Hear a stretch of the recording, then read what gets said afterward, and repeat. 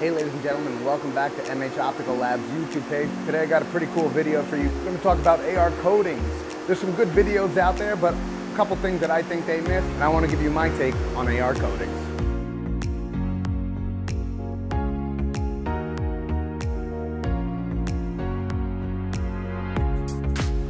So let's briefly talk about what AR coating actually is. Well, light forms a wave, right? And a wave is hitting that material and bouncing back.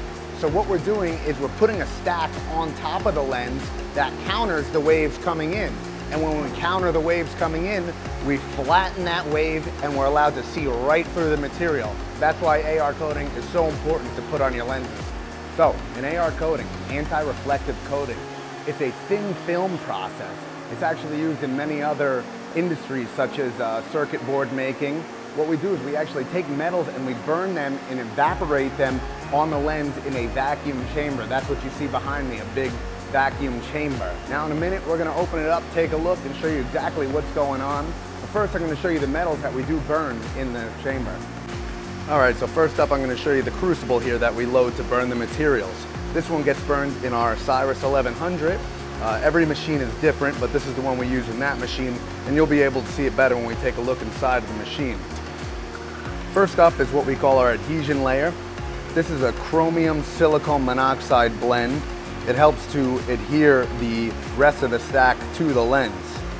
Next up is silicon dioxide. This is going to be found in almost every AR coating out there. It's actually quartz, and as I said before, almost every AR coating on the market is going to be burning silicon dioxide. Now here's where some of the processes can differ. This is zirconium. We burn zirconium in some of our processes here, but we're starting to switch to what's called titanium. This is the new stuff that we're going to be burning, which is titanium. Should be giving us a harder, better AR coating. We still are using this, and some of the Crizal processes uses zirconium. Now this is basically all you need for a very good AR coating. Now again, it can differ from place to place, from machine to machine. We used to burn hafnium in our B12s, but everybody seems to be getting away from that. So that is the basic stack. Now, when we look at premium stuff, this is what they call tin oxide. Now tin oxide is what we use as the anti-static in AR coating. Now that's going to give you a little anti-static, so if any dust is floating around, it's not going to adhere to the lens, making it easier to clean in the future. And lastly, a popular thing is magnesium fluoride. Now this gets burnt after the hydro step and isn't necessarily part of the AR stack. A lot of people put that on their lens to give you an anti-slip grip for edging. You might notice that on any AR coatings you get, there might be a blue, grayish film on it, and it wipes right off. Now again, it's a very thin layer that goes on top of the hydrophobic coating. That way you can wipe it off right after edging. And lastly, our hydrophobic coating. Now these get burnt last in the process, unless you're doing a anti-slip layer, then it's the hydrophobic coat, then the anti-slip layer. Now they come in a couple different forms. They come in these pill versions, and they're doped with some kind of liquid which burns in an evaporator inside the machine. They don't actually get burnt in the pockets here. And then there's pill versions, and then there's also a liquid version.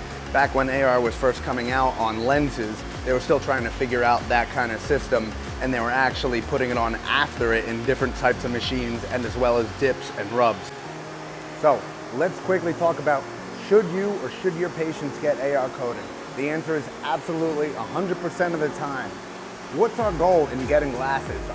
Our goal is to improve our vision.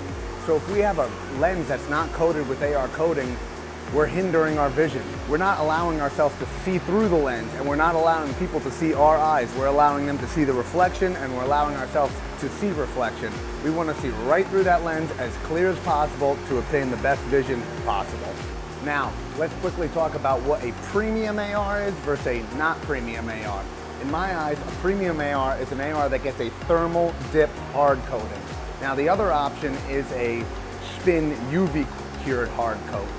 Now, there are thermal cured spin hard coating, but the better hard coating is a dip thermal cured hard coat. You can control the thickness of it. It always comes with a primer. That way you're getting the best possible hard coating on the lens, giving you a solid, uniform base. With spin coating, you're not spinning the front coat. You have to start with a blank that's already hard coated on the front, and then after it's been surfaced, you spin coat the back. Now, what's the problem with that? You're not getting the same coating on the front as you have on the back.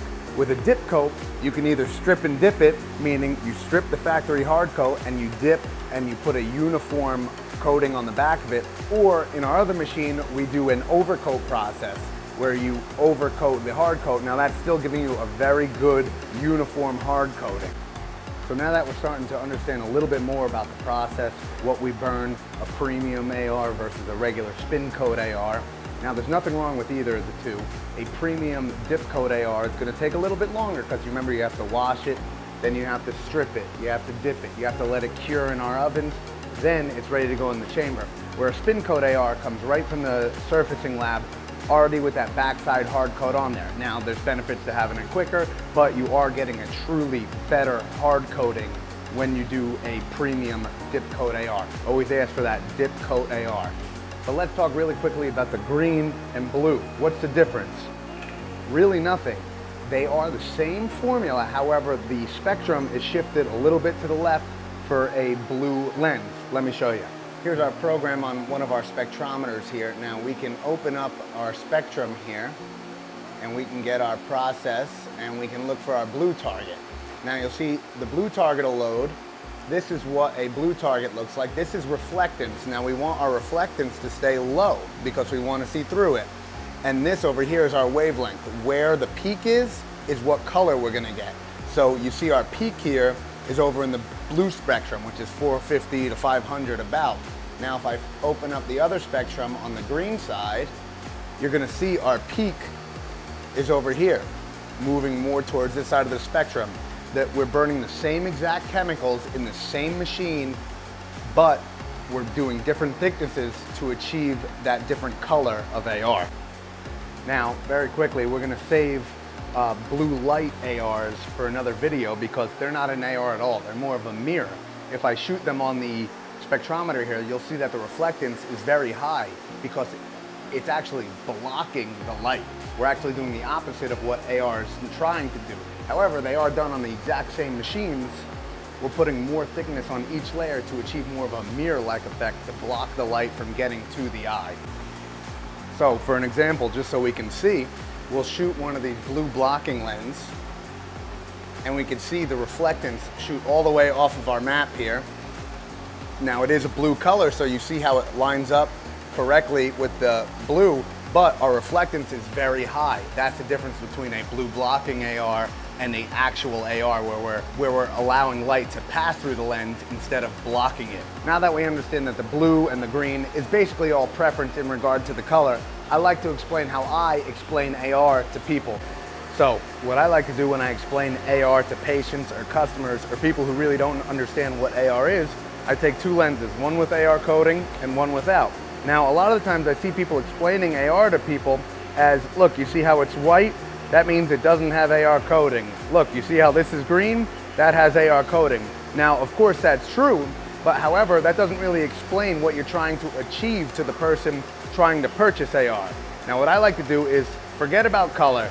We're not actually trying to see the color. We don't want to see color, actually. We want to see through the lens. So I take the lens without AR coating, I put it right in front of their face, and I wave. You see my hand right here? You see my camera right here? We can wave and you can see that. Now, that's a lens without AR coating. Then you take one with AR coating, you put it right in front of their face, and you show them that you really can't see it compared to this, where you can see my whole tripod and everything in this, and in this lens, you really can't see much at all. So that's the best way I can describe or show people the effects AR coating has on a lens. We're real excited to get our new Buehler 1100 into full production. We've been doing a couple test batches here and there, but not as true in full capacity. So we're gonna open the machine up, take a look inside, so maybe you could understand a little bit better how AR coating and thin films work. So here we are inside the machine. This is what they call a box coater.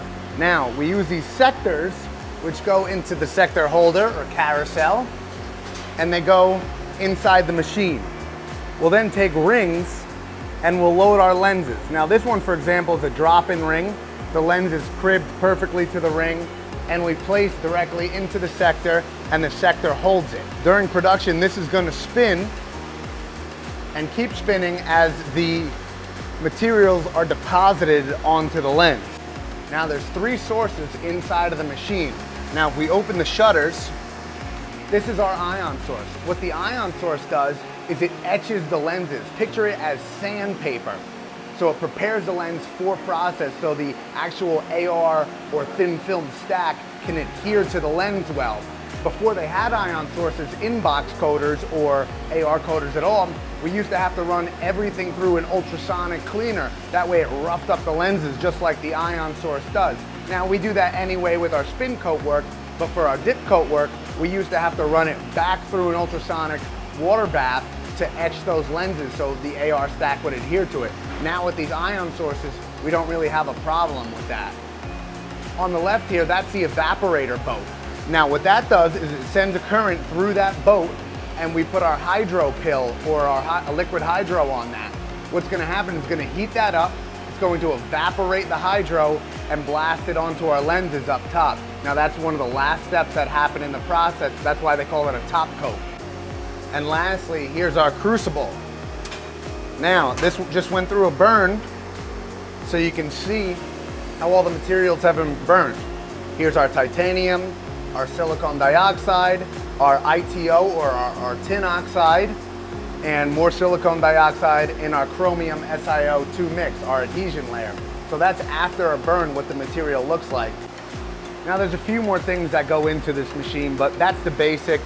We have to clean it from time to time and sandblast these shields here. They get dirty, and when they get dirty, the chamber is going to change and the color is going to shift. That's why every so often we have to sandblast these materials, and that's why run to run, you're never really going to match the AR coating that came out of one batch to the next. That's why we always try to do the pair together so the AR coatings always match each other. Now we're going to load the crucible into the machine. Next up, we're going to load the hydro into the machine. Now the hydro goes on the thermal evaporator, not into the crucible like I mentioned before. Once the hydro's set up in the machine, we're ready to load the lenses into the chamber. I hope everybody has a little bit better understanding of my take on AR coatings. Let's just do a little recap here. AR coatings should be on everybody's lenses. That allows us to see through the lens, not the lens itself. We don't want to see the lens in frames. Next, always opt for a premium AR. What do I consider a premium AR? That's something that has a thermal dip coat. That allows us to have a uniform coating on the front and back, and it's much, much harder than any kind of UV cured spin coat. And lastly, don't focus on color so much when you're looking into AR coatings. Does the color really matter? No, it's just a different wavelength on the spectrum that we can see. Always show your customers, your patient, yourself, that you can see through the lens, not the lens itself. I'll show you one more time.